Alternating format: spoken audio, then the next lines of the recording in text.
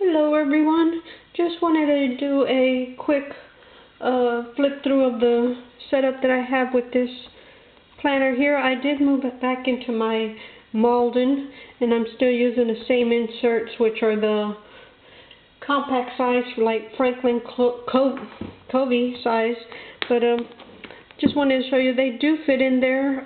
There's a couple of pages I cut a little longer, but otherwise they fit in there. They do come all the way to the edge, but that doesn't bother me at all. I just have a couple of bookmarkers in there. But yes, that's the way I have it set up.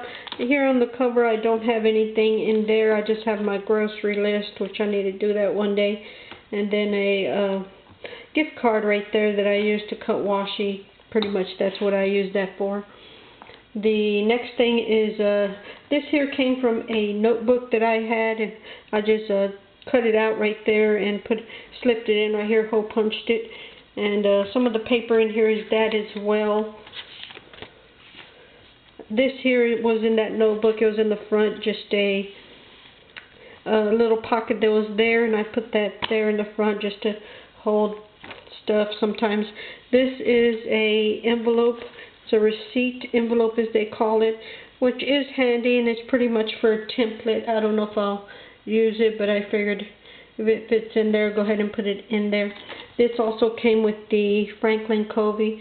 It's just a shaded day runner bookmarker there. And then that is my 2017 budget right there. And then this was a printable that I had right there, and I was going to use it, but I decided not to.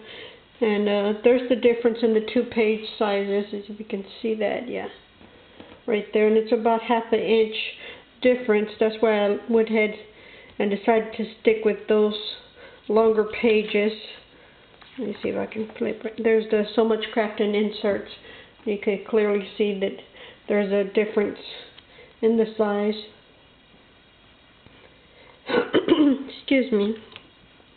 But yes, there's the page size, and I do like the extra piece there that I do get with this paper.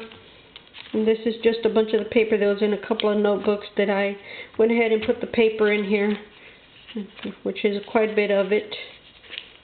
This is also another narrow, like the, the college ruled paper. And then here is the So Much Crafting insert, not the insert, but the yearly calendar for 2017. This is a printable that she provides on her website. If you go there, you can get this printable as well as the holiday 2017 printable, which I went ahead and did both. I wanted to maybe try to resize this a little bigger so I can actually use it, because it is rather small to use for this planner. And I do have a second one. That's for the pocket size, I believe. This is a printable that I tried to use right here. It did not work. I didn't like the layout of it, but it is shorter on all around, and I did not like that. Actually, I probably should have left it a little longer here for the month and that information. It also came with this printable, which is the September 2015. It's quite old, but if it worked, I could always cover all of that, but it did not work for me, and I need to take that out one day. And this was the first spread that I used in August 7th through the 13th, and it worked really well. That's where that idea came from this one, and it worked good. But that was that week. And then the grocery list, a couple of notes. This is this week. I think we're on Sunday now, but this worked well. This was a printable that I created on Word Excel, I think Excel, not Word, but Microsoft Excel. And I did not save it, so I'm not able to use it a second time. It did have a couple of issues there, and I wish it would have came down lower.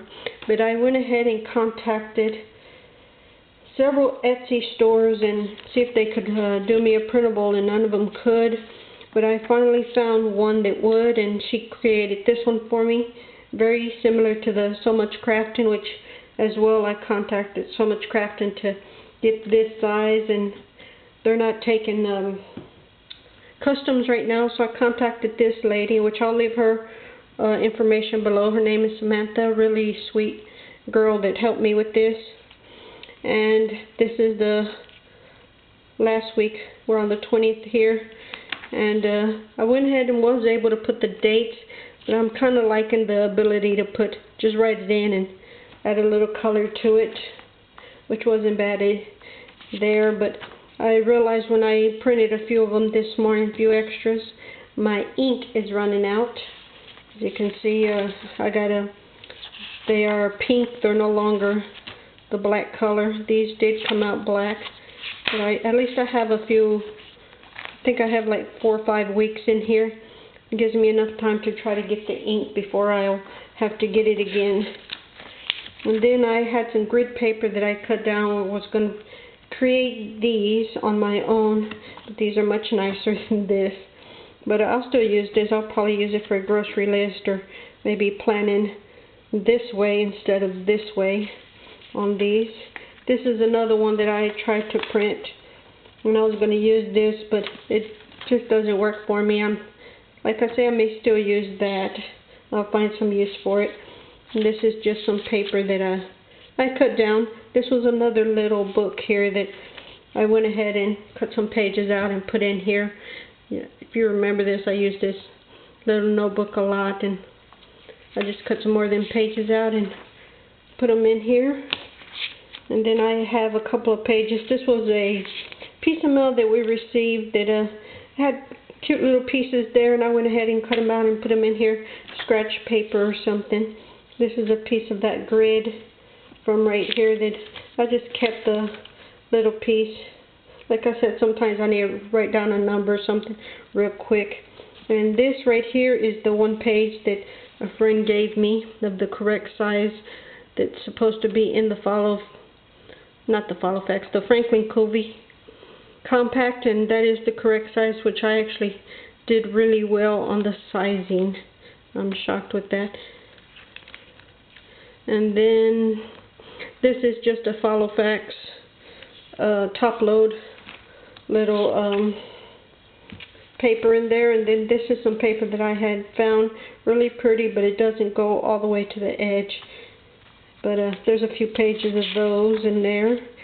This came with the old planner, the Franklin Covey. Then I have my 2 stencils right there that sometimes I use them. Not always, but they're there if I need them. And then there's the back cover of the binder right there. And then all these, I'm not currently using them, but all of these came with the planner as well, and this one as well. So I just kept them in there. There's nothing in there nor there, and I don't use the pin loop hardly ever. So that is it. And that's how I have it set up. It'll get fatter and chunkier as time goes, but for now that's the way it is right now. There's the top view, and I'm thinking of getting dividers, but I'm going to have to use them up here because this is to the max, I believe. There's no more room there for anything, so I'll get a few. Possibly I'll do just like these bookmarkers, because they do come out at the bottom right there, and that's fine because most of the time I flip from the bottom instead of pulling from the top. But anyway, if y'all know any good places that'll do the top tab dividers, send me a message, put it down below or something, and I'll look into it, because I would like to have 3 or 4 right here at the top maybe. Even if they're clear, that's even better, because I really don't like to cover the page with them, you know, because I want to be able to flip to it and it's there like that, you know, instead of it covering the whole page. Anyways, thank y'all for watching. Hopefully y'all have a wonderful day, and I will talk to y'all later. Bye.